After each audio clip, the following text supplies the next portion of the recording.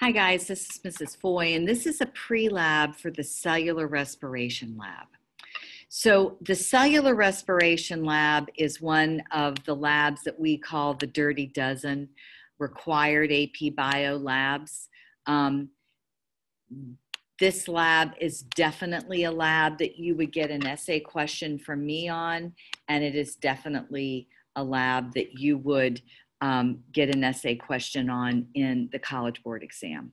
So it's really important that you understand the concepts of this lab. Now, there was an older version of this lab, and now there's a newer, improved version that uses a little more technology. I'm going to go over both versions with you because I just want to make sure that I cover all my bases so you're prepared. So the question is, are these seeds alive? Right? So here I have some seeds. These are little Alaskan snow peas, and they're pea seeds. Okay, so are these alive? I mean, they're not moving. They don't really do anything. They look the same. They've been in a drawer in my desk for a long time. Are they alive? I think if you ask most people, they might not know what to say. If I soak these peas, then they become germinated, right? So this is the little root that's coming out of them to be prepared to be planted. So I think if you ask people, if you germinate the seeds, are they alive? I think most people would say, well, yeah, because they could see that they're changing. So that's the question that we're going to try to answer. Are these dormant peas or non-germinating peas alive? And are the germinating peas alive? And one of the ways that we could test to see if they were alive is we could see if they're respirating, right? So we know that all living things respirate. And so that's one way we could tell if they were alive. So in the older version of the lab, we created this thing called a germination chamber. And so what we would do, or a respirometer, and what we would do is we would put in this glass, we would put in the thing that we were testing to see if it was respirating. So we would put seeds, we could put non-germinating seeds in here, we could put germinating seeds in here. In this picture you see they put a creature, they put an animal, you put a cricket in here. And then the way that you set this up is, you know that if this little creature or these peas were respirating, they would be doing basically two things with gases, right? They would either be consuming oxygen, they would be producing CO2, they would be burning glucose. So the way that we only have to test one of those ways, right? And the way that this little respirometer tests is it tested if oxygen was being consumed. And so you might say, well, gee, Mrs. Foy, if this little creature here is producing CO2 and consuming oxygen, how are we going to measure? So what the lab did was it used potassium hydroxide in cotton. And then because this is a very strong base, we would put protective cotton that was non-absorbent between the KOH and the peas or the cricket or whatever we were testing. And the KOH absorbs CO2. So even though this little critter right here is absorbing CO2, the only thing I would be measuring here is the consuming of oxygen. How much oxygen is the critter consuming? And so what you do is you actually, this is watertight and airtight here. And what you would actually do is you would submerge this into water. And what happens is that it kind of creates a little vacuum. And as this creature in our respiration chamber starts to suck in oxygen, the water level starts to move in.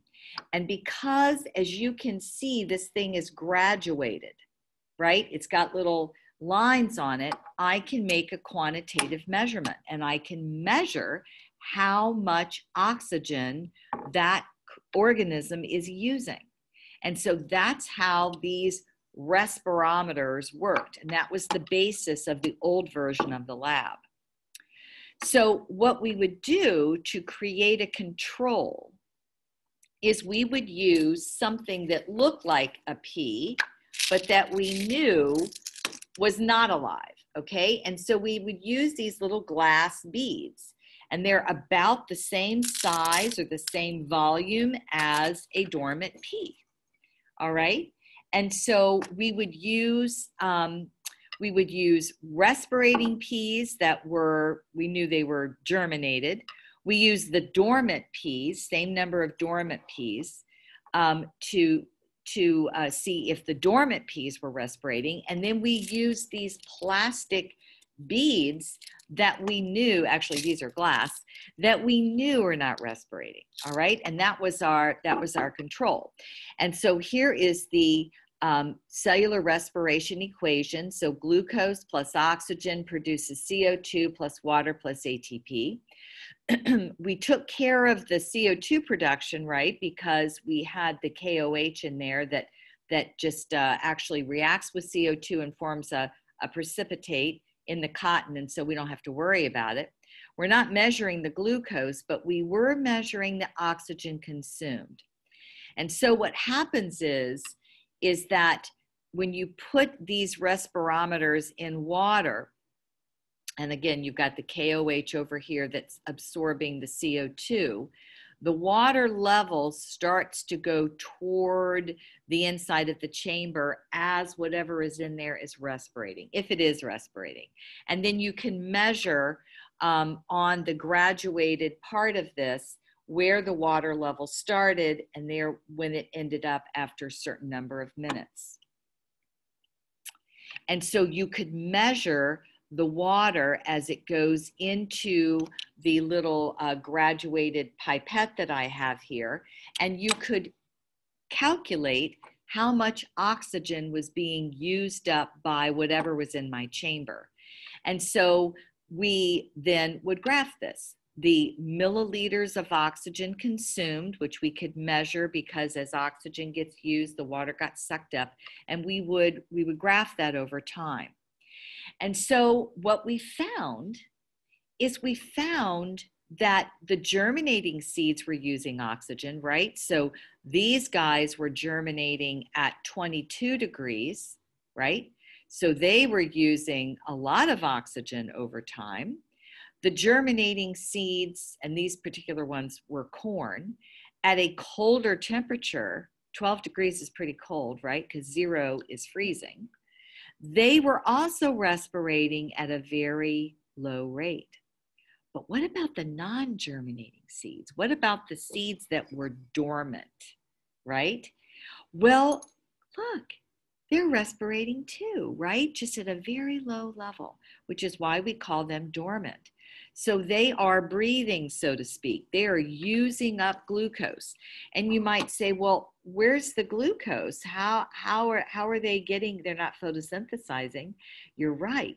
But the mother plant left some glucose inside this little seed for the little embryo to use. And so it is using up at a very slow rate. It's almost like it's hibernating, but it's using oxygen at a very slow rate. And then an even slower respiration rate is the colder temperature, right? And so that's what we're going to try to figure out in kind of a new way. So what we're going to do this year, and what we've done for the past couple of years, is we don't use the old version, even though the Pearson LabBench goes over the directions for this version. We're going to use some technology and some fancier equipment. And we're going to actually use some carbon dioxide and oxygen probes, all right? So here is a Vernier oxygen probe, and it's going to measure oxygen. It's going to measure the volume of oxygen in this chamber, okay? And we also have our carbon dioxide probe. So this is carbon dioxide here. and it's going to measure carbon dioxide, the gas, carbon dioxide gas here. And so what we're going to do is we can put our seeds, we can put our germinated seeds in here or our dormant seeds in here. And you see that it's got two openings, right? Because so I can put my oxygen probe in one of the openings and I can put my CO2 probe in the other. Isn't that cool? So what I can measure is I can measure carbon dioxide produced if it's respirating, right? And I can measure my oxygen consumed. And I could put crickets in here. I can put dormant seeds, non-dormant seeds. Of course, if I put glass beads in, I shouldn't expect any difference, right? So that's exactly what this new version is that we're going to be using. We're going to be using the Vernier probes. The reason why the College Board doesn't change this is because these probes are very expensive and not all schools are fortunate enough to have them. And so we have them, and that's the ones we're going to use because it's a lot better. But the College Board doesn't want to mandate that a school would have to have these probes. So that's why they don't change it. So basically, you're going to read through this procedure, right? Because you've got the lab, and you're going to see that we're going to be measuring, first of all, is there a difference between the dormant and the germinating seeds? Is there a difference in respiration rate? And is there a difference in the respiration rate on temperature? So depending on the circumstances, you can also spin off your own ideas of this. So you could look at the number of seeds, you can look at how long they've been germinated, you can look at different kinds of seeds, you can look at different conditions. There's lots of different things that you could do with this lab that are pretty cool. But what we're going to do is, again, measure carbon dioxide produced, oxygen consumed, and you're going to graph those, all right? And the slope of your graph is going to be the rate at that the gas is either produced or consumed.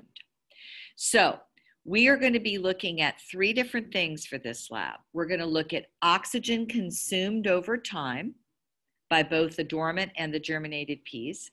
We are going to look at carbon dioxide produced over time in both the dormant and the germinated seeds, and you're going to graph these two variables, and you're going to calculate the slope of the line, and the slope is the rate. And then we're going to look at the effective temperature on the rate of respiration of these seeds. So depending on the year and the circumstances, we might do some different variations of this, but that's the basic lab. So hopefully that has been helpful for you, and there's questions that you're going to need to answer here. This version of the lab is assuming that you're using a computer that's actually going to produce the graph for you. In other versions, we use the LabQuests, which are basically meters, and you'll have to create your own graph depending on the year and the circumstances and be able to answer these questions. So that's it, and I'll see you in class, and hopefully this has been helpful. Don't forget to go to the Pearson LabBench and look through the procedure. Just understand that that was the old-fashioned version, and we're using the probes this year. See ya.